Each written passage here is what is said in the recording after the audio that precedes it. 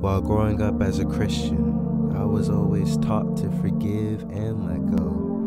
But at this age, I intend to do things because I actually want to, and not just because someone else said so. I always feel scripturally obligated to aim high, even when others aim low. I mean, the more that I grow, the more I realize just how much I don't know. And looking back, I felt like I was conditioned to invalidate my own anger, as if I was supposed to live the rest of my life putting up with everyone else's toxic behaviors.